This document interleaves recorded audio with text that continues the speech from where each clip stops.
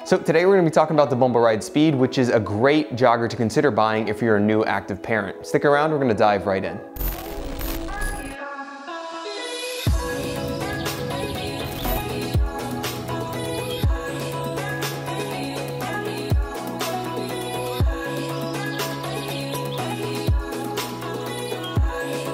Hey guys, Andrew here at dad.verb, where we vlog, chat fatherhood, and share our thoughts on family-related products. Today we're going to be talking about the Bumbleride Speed, which is a jogging stroller, more for the active parent. If you've been following along with our channel, you may know that we have the UPPAbaby Vista as kind of our daily driver. This isn't going to be kind of a daily driver stroller. If you are looking for more of a daily driver, you can look into the Bumbleride Indy. This is the Speed, this is the jogger, and we really like it, especially for me being an active dad. So this guy is going to be a good way of getting me outdoors with Henry. So I think the best way to start talking about this stroller is just to kind of work our way from the top and then go on down.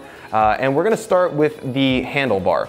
I'm not too sure about what the material that the handlebar is made of, but it does have a kind of a tacky feeling, so it's really good for gripping as you are jogging, as your palms do get sweaty. It's not going to be slipping off of the handles, so it's really good. It also does come with a safety strap, just in case you do lose control of the jogger, you're able to kind of keep it taut and in control. To kind of adjust the height of this thing, there are two buttons. That's kind of a double trigger mechanism. It does kind of go pretty far back and it goes quite far down, so it's almost got a nearly 180-degree swivel. And then on the other side, you've kind of got this bell that's an optional feature. It does come with the stroller. You don't have to have it on there. We like to have it on there, and it's really good for letting runners and other active people on paved trails, let them know that you're right behind them. So it's a handy little feature.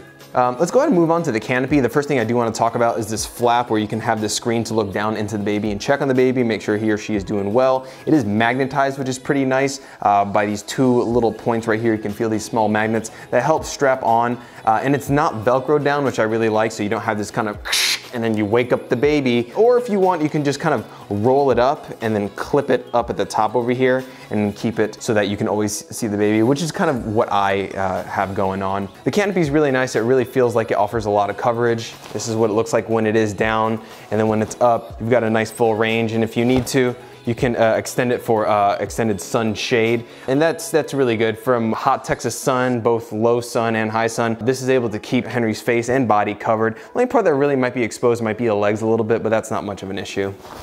For additional sun coverage, you do have this option to kind of add this back canopy part that you can zip or unzip. You don't need to have it on there. We like to have it on there, but it kind of helps protect the back. And when you do have it on there, it does have this little pocket that we use for phones and wallets, which is pretty good. I would say that the hardest part about this entire setup when you do unbox the stroller is probably setting up the canopy. There's so many snaps. There's about like 10 to 15 different snap points to make sure it's all secure. So it is very secure, and there is a lot of sun protection. It just does take a minute to set up, but it is like Christmas Day. So it is very fun to set up, I will say. Now, moving on to the seat, you can adjust the seat back. So right now it's kind of at a lay down position, but there is this clip back here where you can raise the seat all the way up. When you do raise the seat, you do have these two pockets in the back to put in water bottles or what have you. Moving on to the front of the seat right here, the cushion is very, very soft. I wouldn't say it's super breathable. When we did go jogging, he picked Henry back up. His back was a little bit sweaty, he was a little hot, but he was okay for the most part. It is very comfortable, it's nice. It does come with a 5-point harness as well to make sure he's safe. And then there is one little pouch in there to either keep his pacifier or a small bottle or whatever you want. And there is a safety bar that it does come with that is adjustable as well. So some notes about the actual fabrics themselves. They do come in 5 different colorways. This is the maritime blue that we ran with. There's also a gray tone, a black tone, and a green tone as well that you can find on their website. And this is made of a polyester material.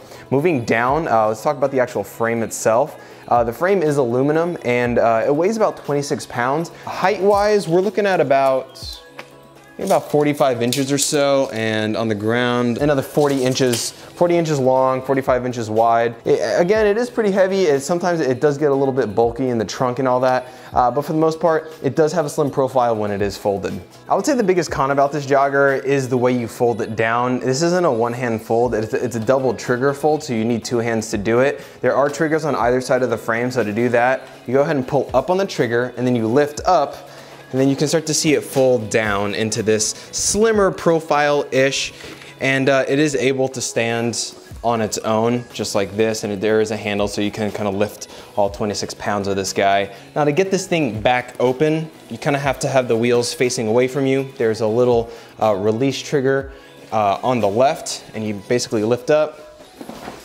and you just pop it right open. So it is fairly easy to get all up and ready. So moving down the frame into the basket, it is a simple basket, it gets the job done, can hold whatever you need to. I would say that my one gripe about it compared to other strollers would be that it'd be nice if there was a cover, some sort of cover that kind of came over and was able to Velcro or snap onto the side or something like that to kind of protect the stuff from either falling out or protect it from rain or some sort of element like wind. But the basket does get the job done. Inside there is a zipper, and inside of that zipper is an air pump. These are air-filled tires, so that in the case there is low air, you're able to pop it in there on the go and pump up the air. So that's really nice.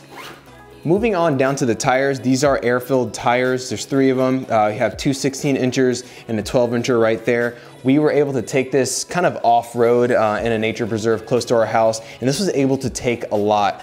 When the baby's in there, you don't want to subject a baby to a lot of bouncing and a lot of bumping around, but the suspension on this is pretty solid, and with the addition of the large tires, it is able to get around obstacles and rocks with a fair amount of ease and keep the baby from too much shock. So it's a pretty good set of tires that this thing does come with. There's just kind of a standard braking system in the back where it's able to move freely when it's up, and if you want to lock it, you just kind of press it down and it stays in the locked position. Move it back up again. I want to swivel it to the front and show you guys that there are 3 different modes that you can set this on. When you are in a jogging mode, you kind of want to keep this straight, and this isn't gonna rotate when it is in kind of a jogging mode, right? It's not gonna deviate from you. Now, if you do want to keep it on a 360 motion, you can kind of keep it like that. You can, if you wanna roll around Target or something like that. And then if you are kind of jogging through like a neighborhood, like a windy neighborhood, but you do wanna keep it fairly straight, you can set it on this mode where it just kind of turns 30 degrees, and it's not gonna give you that full rotation, but it's gonna give you just enough turn to navigate through some windy sidewalks in your neighborhood. So that's kind of a general review of the Bumbleride Speed. So let's real quick talk about pricing. This does retail at around the $550 range, which is gonna be a little bit higher compared to some of the competitors in its same range, like the Thule Urban Glide and the Bob Revolution. Yeah, this is gonna be on the higher price point, but I do think it is worth it. From the running and the off-roading that we've done with it, I've been really happy with it. So to round this out, I do want to talk about Bumbleride and their core philosophy, and that is all about sustainability. Having worked in the fashion industry, kind of watches and all that, I know that textiles is responsible for most of the world's pollution. The great thing about Bumbleride is that their fabrics are made of 100% recycled plastics. Now we're talking about 28 post-consumer plastic bottles that goes into each stroller, a 55% reduction in CO2 emission, no harmful chemicals. So is this the Prius, or dare I say the Tesla of strollers? Yeah, maybe. It is kind of green and eco-friendly, and that's kind of what you are buying into when you do buy a Bumbleride. You kind of are supporting the environment in some way. Now, is that gonna affect your buying decision? It shouldn't. It might for some. Some people are gonna be all about it. Some people might be opposed to it, I guess you can say. But regardless of where you stand, this is a great brand, and I'm very proud that they were able to sponsor this video, and I really do thank them for it. If you found this video helpful, go ahead and smash that like button down below. For more vlogs and reviews just like this one, please consider subscribing to our YouTube channel. Thank you for watching this video, and come back for the next one. God bless, guys.